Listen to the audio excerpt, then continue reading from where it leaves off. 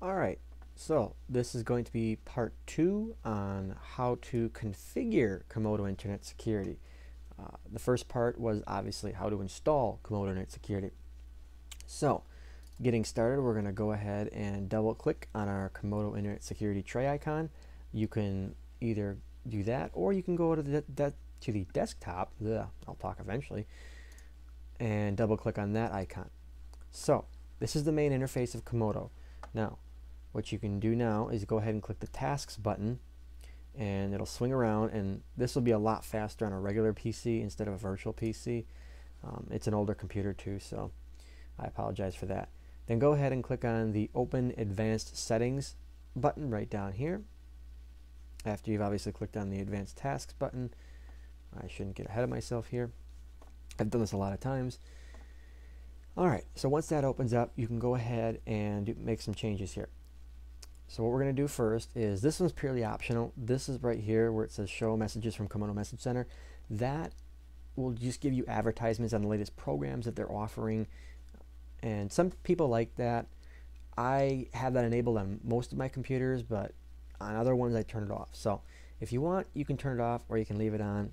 For this sake, I'll leave it on. And then you can go ahead and uncheck the show information messages when tasks are minimized or sent to background. That's just going to tell you that there's they're switching the priority of the task, so the scan may go slower, or the updating process may go slower because it's been sent to the background, basically meaning that the CPU has been told to give that program a lower priority versus Word or Excel or Internet Explorer, whatever you may be using.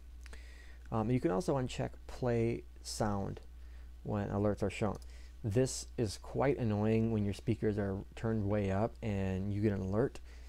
Yeah, it will make you jump out of your chair. It's not a very pleasant sound, and I kind of wish they'd really use a little more, a different sound, let's just say. So that's basically all we're going to do with that window, or this section. Now you can go ahead and click on Security Settings right over here and click on Antivirus. Now, on real-time scanning, this should be checked where it says do not show antivirus alerts, quarantine threats. And then click on the Scans tab if that is checked. Now click on Full Scan, click this little arrow, Edit. And what that's going to do, it's going to bring up an advanced options menu where we can do different stuff, such as automatically clean threats. Go ahead and check that and change it to quarantine. I prefer quarantining. Some people prefer disinfect. I just prefer this. It's a foolproof way to know that the file is completely gone instead of trying to disinfect the file. Then you can go ahead after that and click on Schedule. And schedule it for whatever day you want. I'm going to not do it Sunday or Thursday. I want to do mine on Saturday. And let's do it at, we'll do it at 8 o'clock p.m. or let's go 9. That works too. And then you can go ahead and tell tell Komodo if you want it to run while plugged in versus on battery. And you can also tell Komodo to only run it when the computer is idle. So those are some nice options down there. Once everything's done there, you can go ahead and click OK. Now click on Quick Scan and click Edit. And it'll bring up the same window, but for the Quick Scan now. So go ahead and click Options, Automatically Clean Threats, Quarantine, Schedule, do every week, and do it Saturday. And we can say 10 p.m. on Saturday. And then you can also do the same settings right there. And I apologize, the full system scan, you want to do that once a month for Komodo. There's no need to do it once a week. I'm sorry, I don't know why I did that, but we'll go ahead, click on Schedule, and click on Every Month, and we'll do it on the first of every month at 9 p.m. Click OK, and that's good. Now it's changed. So that's all done there. So we can go ahead and click on Defense Plus right there, and then click on Behavior Blocker. Now this is the heart of Komodo. This is what makes the Komodo so powerful.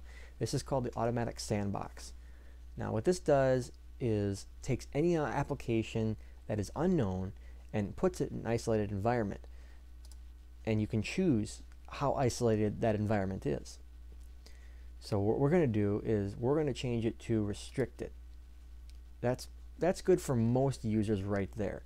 Now, if you're a little more advanced, I would select untrusted. That's what I have mine set at.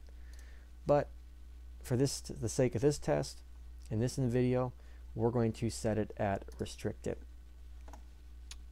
Now, you can go ahead and click on the firewall setting right here and click on firewall settings. Now, this right here is Trust Connect. This is a VPN service offered by Komodo, and you have to pay for this. It's a great service if you're going to be using your computer in, let's say, coffee shops or other public Wi-Fi spots. It prevents people from being able to access your information, such as user names, passwords, bank numbers, any sensitive information. If you're using a VPN, they cannot get it. It encrypts all of your internet traffic. But, like I said, you have to pay for it. So, in this case, we're going to uncheck that so that we don't get alerts when we connect to an unsecured network. And that's basically it. That's all the configuration you need to do. Obviously, if you're more advanced, you'll know what these settings are, and you'll be able to configure it for your purpose right there. So, we can go ahead and click OK now. And now it's going to save all the settings that we've just changed. And that's it. So, that's basically how you configure Komodo Internet Security. Let me just check my time here. Okay. So we have a little extra time.